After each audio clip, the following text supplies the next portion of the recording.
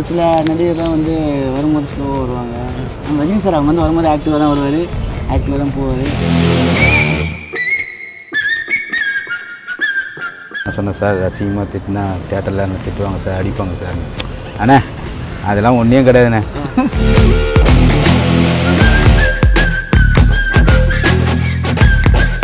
எல்லாம் ஆமாம் தலையிட்ட பைக் பற்றி சொல்ல தேவையில்ல.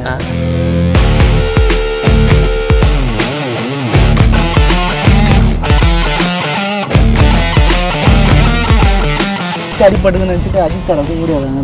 பிளட்டு வருது இல்லை, அதை பார்த்துட்டு அவர் ஓடி வந்து அவரே அவங்க துணிட்டு வந்து அந்த மேக்கப் பண்ண டிஷ்யூ வாங்கி வச்சு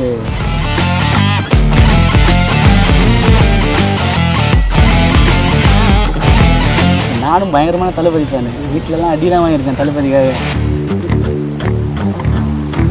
இஞ்சிக்கில் சரியான மாஸ் ஃபைட் ஒன்று இருக்குது. அனலரசு மாஸ் தான் பண்ணார். அது மார்க்கெட் ஃபைட்டு.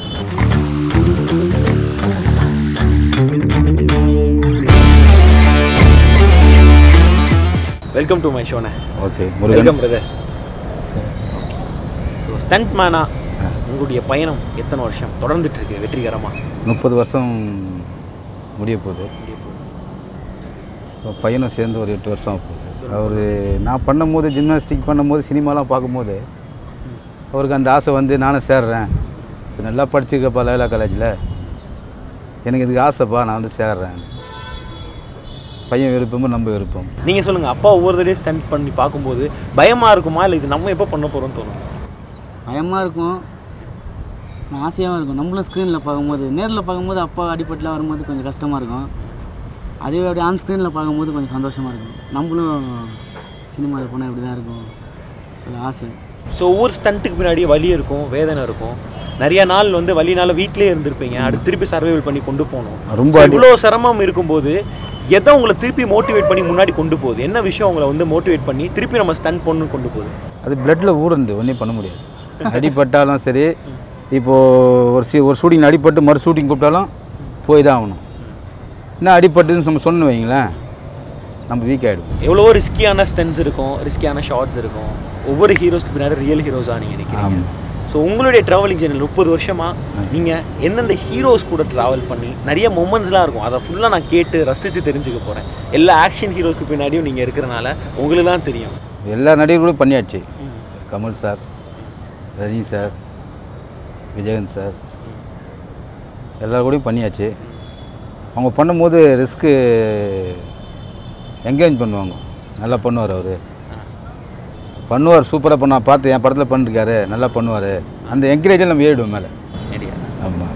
ஸோ ரஜினி சார்கிட்ட உங்களுக்கு மறக்க முடியாத ஒரு மூமெண்ட், ஃபைட் சீக்வன்ஸ் நடந்த விஷயம்? சிவாஜி ஏவிஎம்மில் பண்ணியிருக்கோம் அந்த கிட்டார் ஃபைட்டு. இப்போ நான் கிளாஸ் பிரேக்கிங் பண்ணுறேன், கிளாஸ் பிரேக்கிங் பண்ணியாச்சு. ரஜினி சார் கூட முருகன் வாங்க, என்ன அடிபட்டுச்சு எனக்கு சைடில், ரத்தம்லாம் வருது, எப்படி உடச்சிங்க, இப்படி பயம் இல்லையா? ஸ்டார்ட் கேம்பர் ஆக்ஷன் தான் சார் தெரியும், மாஸ்டர் சொல்கிறது. உடச்ச பேர் தான் அடிப்படுதோ, கை ஓடிதோ, கால் ஓடுதோ, அப்போ தான் தெரியும். ஓ காட்டா, சூப்பர் சூப்பர் வர சார். இப்போ ஒரு ஷார்ட்டில் வந்து அடிபட்டுருச்சு, ரத்தம் வந்துருச்சு அப்படின்னா திருப்பி அவ்வளோதான், அதுக்கப்புறம் ஹாஸ்பிட்டல் போயிருவீங்களா, இல்லை அடுத்த சீக்வன்ஸ் என்ன பண்ணுவீங்க? ஹாஸ்பிட்டல் போயிட்டு தையல் போட்டு வந்து ஷார்ட் பண்ணுவோம். அப்பா ஷார்ட் என்ன ஷூட்டிங் என்ன ஷார்ட் தேவையோ அது அப்போ கண்டிப்பாக பண்ணி ஆகணும். அது எப்படி நம்மளுக்கு அப்போ அவ்வளோதான் ரெஸ்ட் எடுக்கணும், நம்மளுக்கு அடிபட்டுச்சுன்னு? அதெல்லாம் கிடையாது. பிளட்டு வந்தோட டக்குன்னு கவர் பண்ணி அந்த எனக்கு கட்டின்னு திருப்பி அந்த ஃபாலிங் பண்ணுவோம்.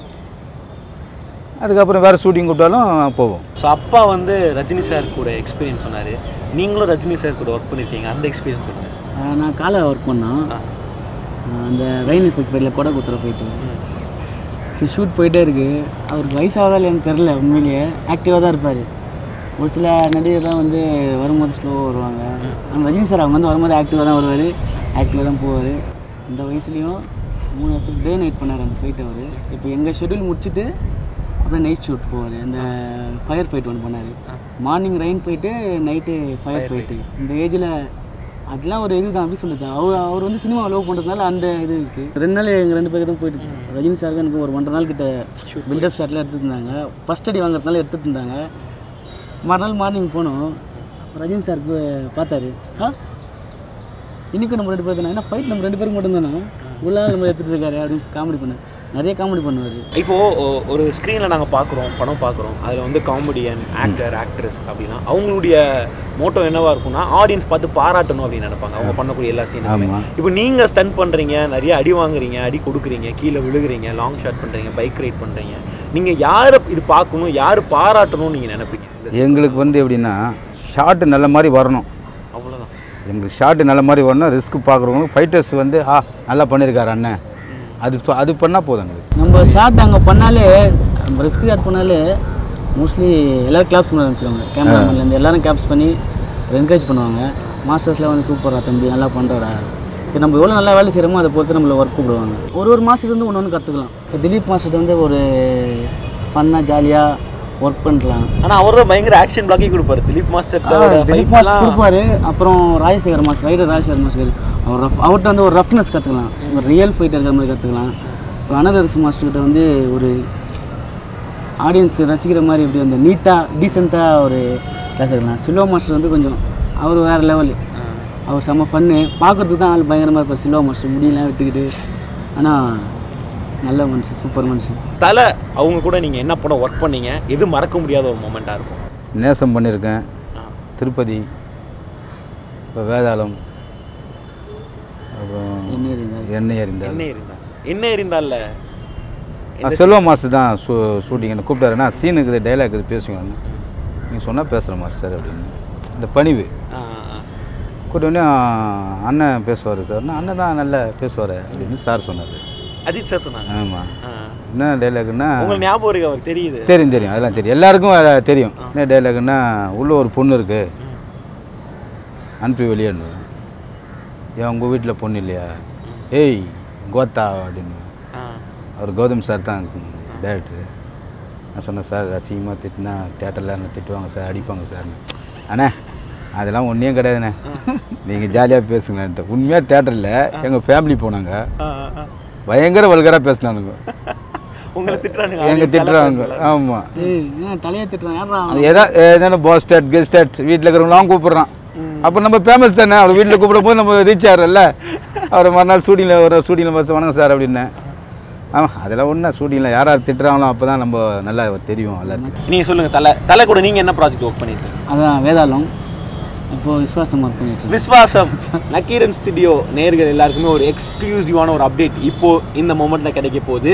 பிரதர் சுகன் பிரதர் வந்துட்டு விஸ்வாசம் படத்தில் ஒர்க் பண்ணியிருக்காரு. அவருடைய எக்ஸ்பீரியன்ஸ் என்ன, தலை என்னெல்லாம் சொன்னார், என்ன மாதிரி சீக்வன்ஸ்லாம் இருக்குன்னு கேட்டலாம். நீங்கள் சொல்லுங்கள், விஸ்வாசம் எப்படி இருந்தது? ஃபஸ்ட்டு விஸ்வாசம் செம்ம தான். போனோம், பாம்பேக்கு போனோம். நான் திலீப் மாஸ்டர் தான் அதுவும் ஒர்க் பண்ணுறாரு. சரி, அப்போ போகும்போது பாம்பே போனோம், அஜித் படம் அப்படின்னு. நான் இங்கே வேறு கேரளா மலையாள படம் போகிறதுக்கு ஒத்துக்கிட்டேன். அஜித் படம்னு சொன்னோடனையும் தலை மலையாள படம் பண்ண தலை படம் பண்ணுவேன்.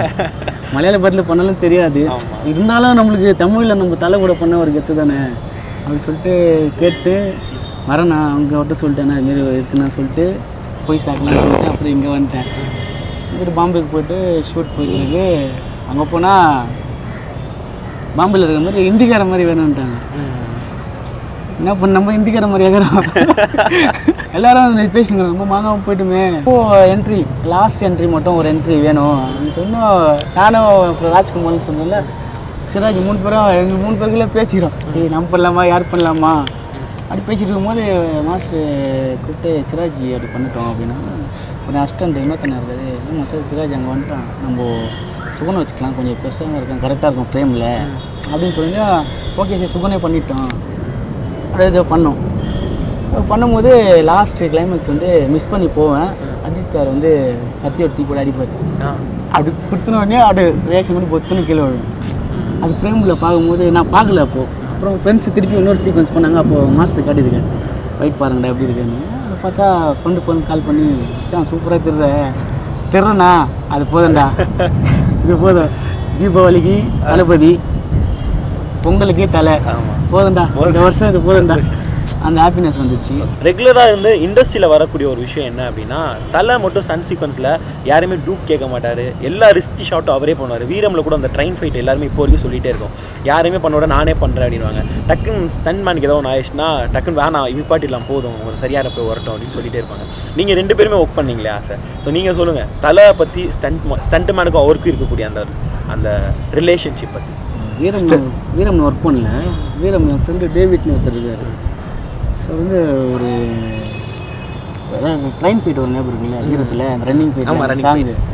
அப்போ ஃப்ரெண்டு அடிப்பார், அவர் வந்து அந்த ரயில்வே ஸ்டெப்ஸ் இருக்குல்ல அதில் போய் அடிக்கணும்.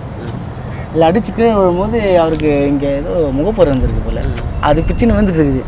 அதில் தான் அடிப்படுதுன்னு நினச்சிட்டு அஜித் சார் அப்படியே ஓடி வராங்க, பிளட்டு வருதில்ல, அதை பார்த்துட்டு அவர் ஓடி வந்து அவரே அவங்க ஃப்ரெண்டுகிட்ட வந்து அந்த மேக்கப் பண்ணி டிஷ்யூ வாங்கி தொடச்சி அவன் வந்து அது பயங்கரமாக. ஆனால் அவன் வந்து தளபதி ஃபேனு, நானும் பயங்கரமான தளபதி ஃபேனு. வீட்டிலலாம் அடிலாம் வாங்கியிருக்கேன் தளபதிக்காக. அம்மா வந்து தலைவர் ஃபேனு, அப்பா கமல் சார், நான் வந்து பயங்கரமான தளபதி. உங்களுக்கு வந்து கமல் சார் பிடிக்கும் அப்படின்னு சொன்னனால உண்மையாக ரொம்ப பிடிக்கும். சொல்லுங்கள், அவர் கூட ஒர்க் பண்ண தேவர் மகன் பண்ணேன், சாந்து போட்டு சந்தன போட்டு ஃபைட்டு, அது விக்ரம் தர்மா மாஸ்டர். அப்போ நல்லா இருப்பேன், ஜிம்னாஸ்டிக் நல்லா பண்ணுவேன், உடம்பு எக்ஸசைஸ் பண்ணுறீங்கன்னு கேட்டார். ஆமாம் சார், காலெல்லாம் மரியாதை. ஆமாம் சார், ஜிம்னாஸ்டிக் பண்ணி காட்டணுன்னு இந்த உடம்பை வச்சுன்னு பண்ணுறது பெரிய விஷயம். சின்ன வயசுலேருந்து பண்ணுறேன் சார் ஜிம்னாஸ்டிக். அப்படியே கண்டினியூ ஒரு படங்கள் எப்போ பார்த்தாலும் ஷூட்டிங்கில் என்ன குண்டு எப்படி இருக்கிறேன்னு கொடுப்பாரு. ஆமாம் போடுவார், பண்ணுறியா ஜிம்னாஸ்டிக்லாம் பண்ணுறியா அப்படின்னு.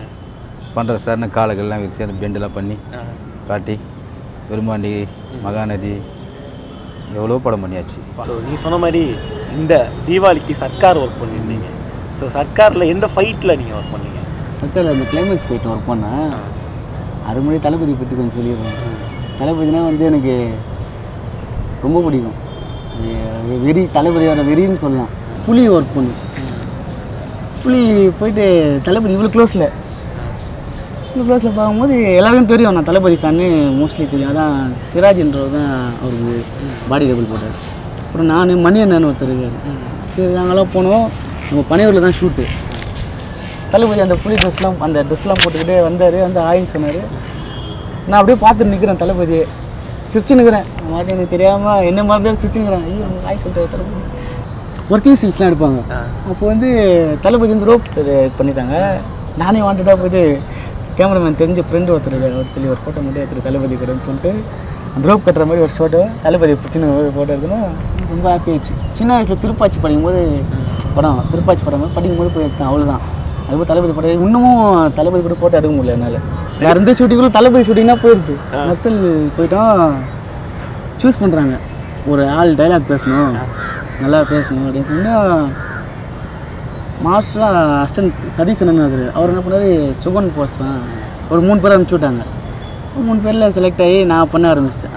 நல்லா நடிக்க அழுகணும் அப்படின்னு அழுது காட்டினேன், டைலாக் பேசணும் பேசி காட்டினேன். சரி ஓகே அட்லீஸ்ட் சாரை கூட்டின்னு போயிட்டு காட்டினாங்க. சார் இவர் தான் டைலாக் பேசணும்னு அவர் கேட்டார். தம்பி நல்லா அழுணுன்றான்னு அழுது காட்டணும், அவர்கிட்ட லைட்டாக அழுது காட்டினேன். ஓகே நீ பண்ணிட்டு டைலாகு அப்படின்னு சொன்னோம். நம்ம அந்த இன்ட்ரோல் பேக் ஃபைட் ஒரு ஞாபகம் இருக்கா? மெர்சலில் கதவு தட்டி தம்பி மருந்து குடிச்சிட்டான், எங்கே கீழே இருக்காரு, அந்த மூமெண்ட்லாம் அந்த செம்ம. அப்புறம் டைலாக்லாம் பேசிட்டு அதுக்கும் திட்டினாங்க தேட்டரில். ஆள் காட்டி போடுறான் இவன் தான், ஆள் காட்டி இவன் எங்கன்னா பத்தில் அடிக்கணும் கத்துறாங்க. சரி ஏமாற்றி திட்டுவாங்கல்ல, சரி அது ஒரு செம்மையாக இருந்தது. So was your experience? Surya வந்து எப்படி சொல்கிறதுன்னா, சினிமாவில் வந்து தான் தளபதி, ரஜினி சார் இவங்க கூடலாம் தெரியும். நான் சினிமா வரும்போது சின்ன வயசுலேயே எனக்கு சூர்யா சார் தெரியும். சூர்யா சாருக்கு இன்னும் தெரியும்.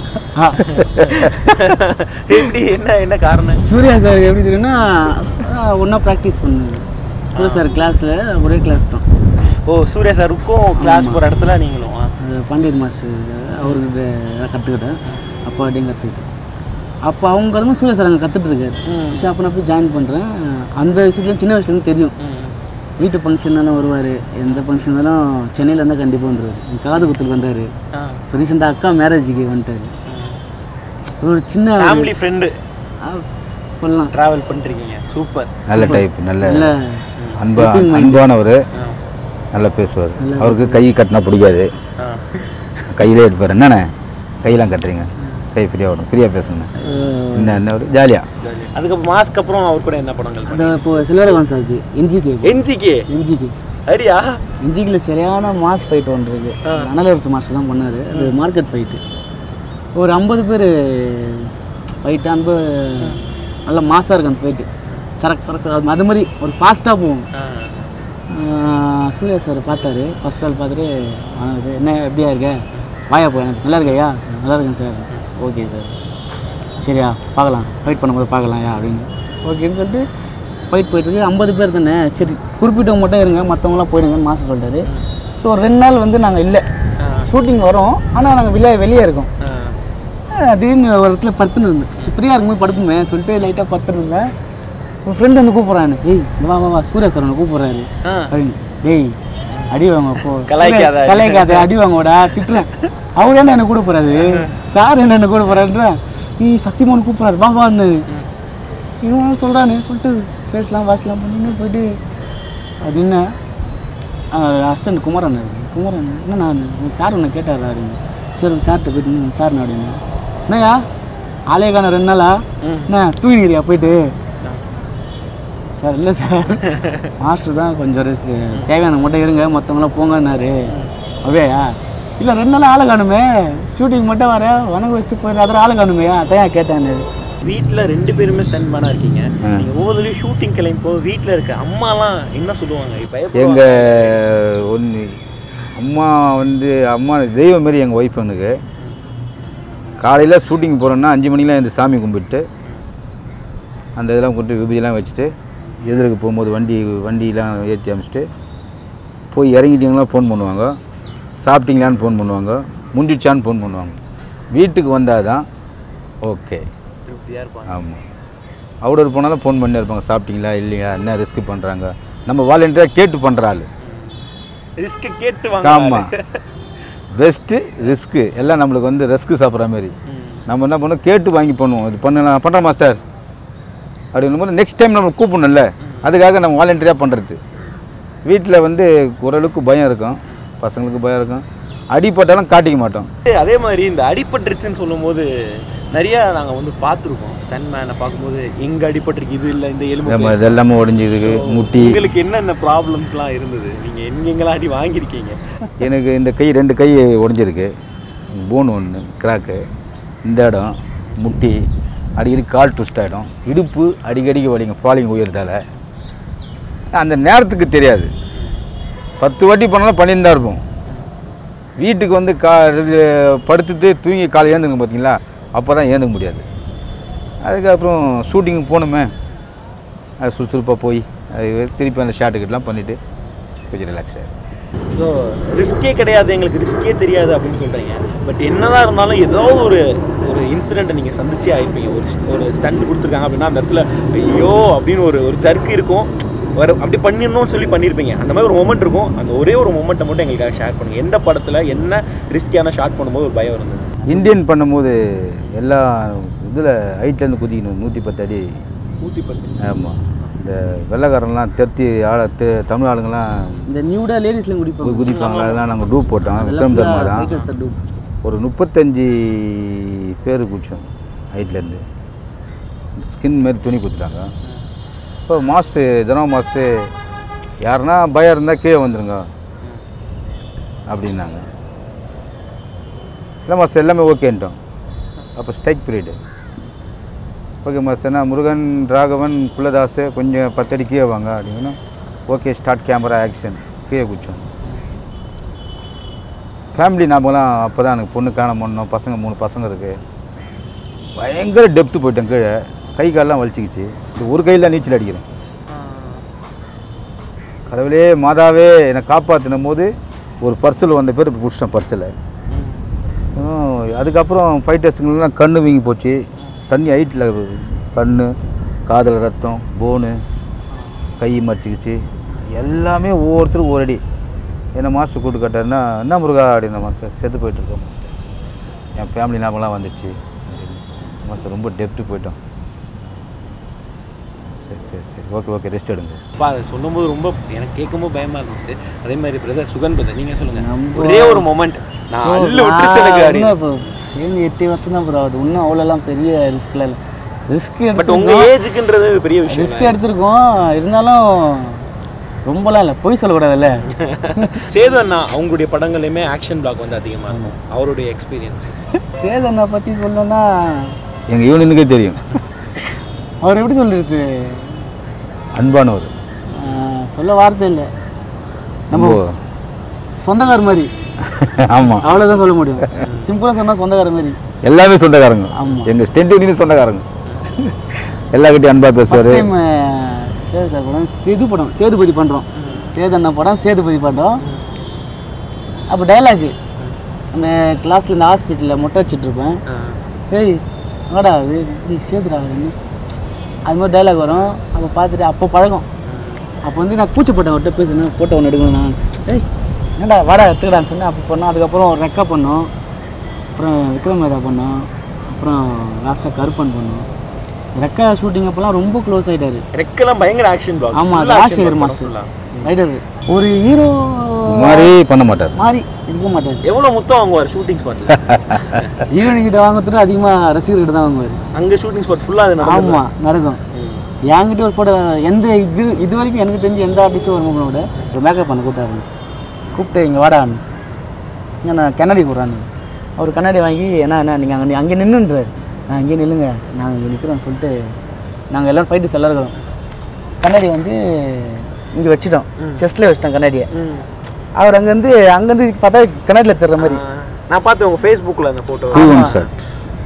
எல்லாரும் எடுத்துட்டாங்க. ஃபேஸ் அவர் நெஞ்சுக்குள்ள தெரியும். ஆமாம், எல்லாரும் எடுத்துட்டாங்க.